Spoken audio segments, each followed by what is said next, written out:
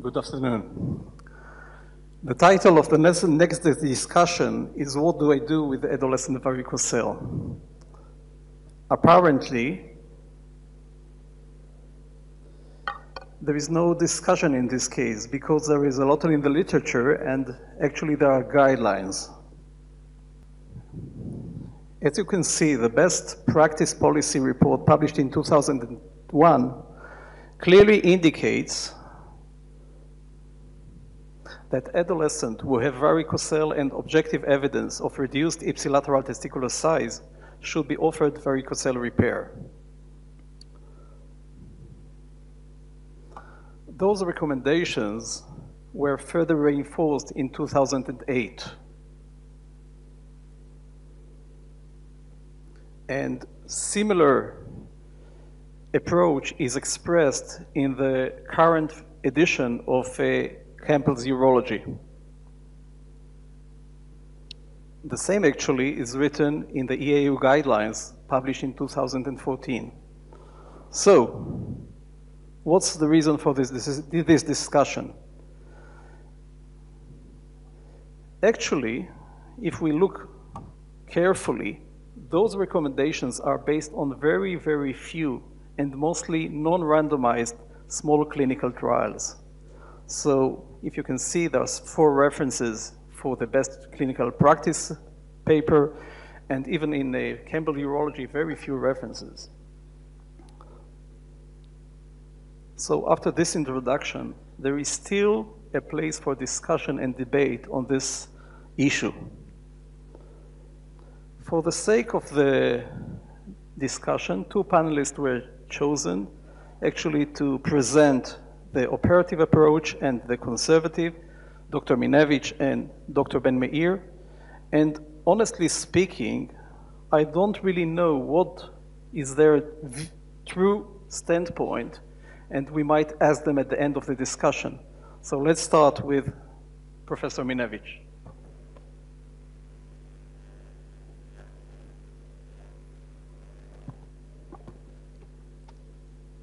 Good afternoon again.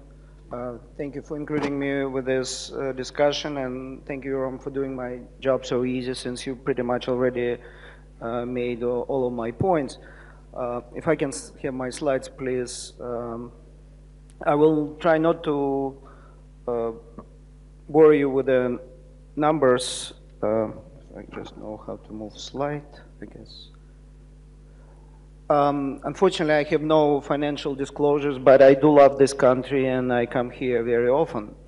In the next few minutes, I will try to make a point that you should be considering surgical repair of varicocele to potentially preserve or improve fertility, to reverse damage to the growth of the testicle, and probably to relieve symptoms in those few cases where they present. But by no means I recommending to perform prophylactic surgery for each adolescent you see in the office with varicocele. We will start with fertility issue. We're very well aware from our adult partners that the varicocele potentially cause primary infertility in 40% of patients. 25% of patients with varicocele will have abnormal sperm.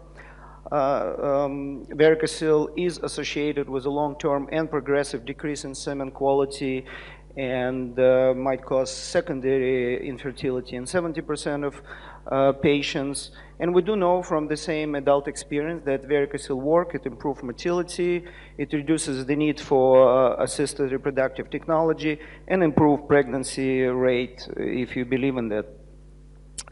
What we probably forgot about varicocele, that potentially it's not just a fertility issue, potentially relative hypogonadism, and those papers from 80s and 90s show that there is a drop of Leydig cells bilaterally, there is a low testosterone level in those patients, and Evan Kass very cleverly demonstrated abnormal gonadotropin release hormone stimulation test.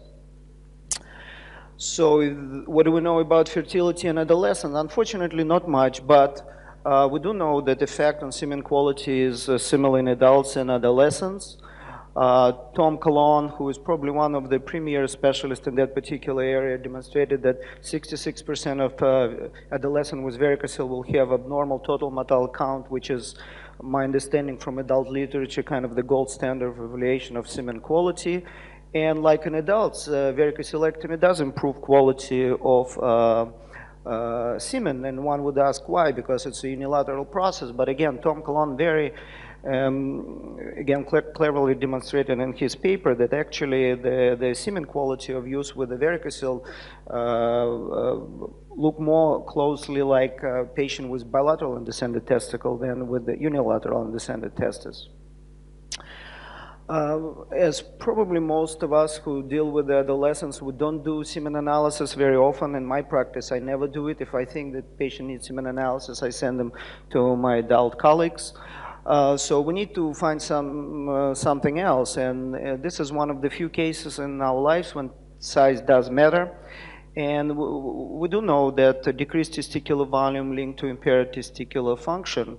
The total sperm count correlates with the left testicular volume, sperm concentration correlates with left testicular volume, and Dave Diamond demonstrated that if the difference in size is more than 10%, there is a decrease in TMC, and obviously with a 20% difference, the difference is even higher.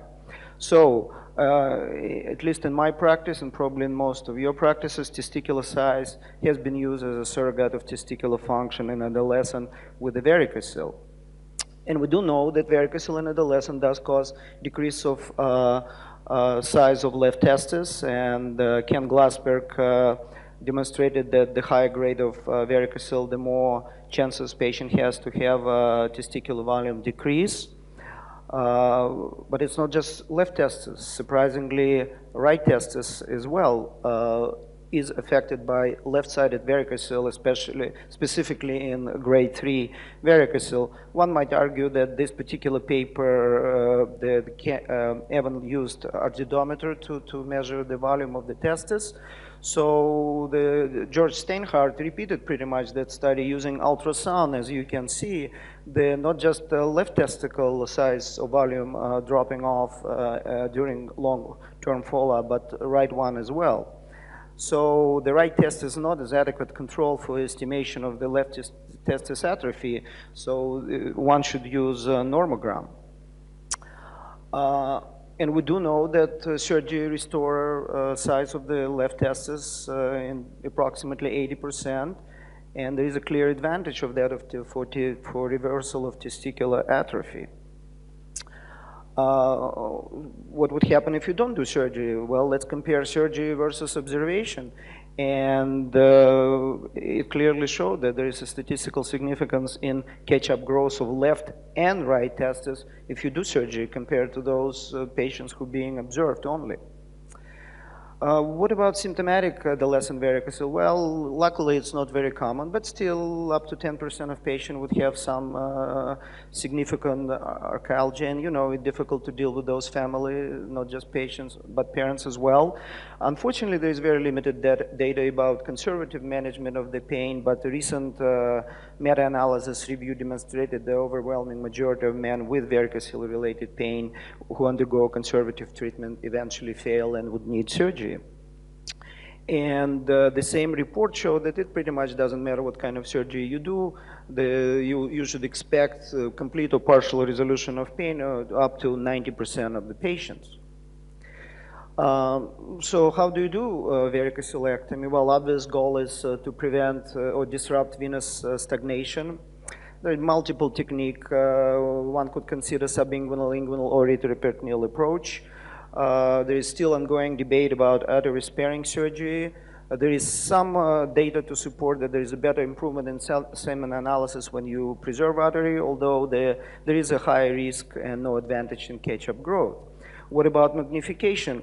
Well, in my personal practice for many, many years, I've used microscopic inguinal approach, but after my younger partners like Paul were making fun of me that I cannot adapt to new technology, I started doing over the last couple of years laparoscopic approach. I do not spare artery. And there is a certain trade-off. I think there is a higher success rate with inguinal microscopic approach. but obviously there is a faster recovery with a laparoscopic approach. Like I think Cyril mentioned in his presentation, I don't think it's matter how you do it. You need to do it the way you're most comfortable doing it. Thank you very much.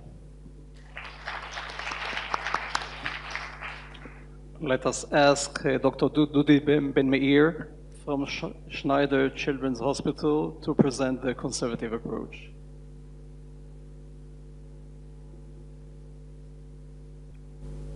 Thank you. Eugene also did half of my job, so thank you very much for that.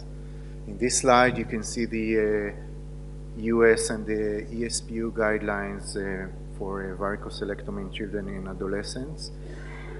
They are pretty much identical with regard to the association with small testes, additional testicular condition that may affect fertility, bilateral palpable varicocele, pathological sperm quality, and symptomatic varicocele.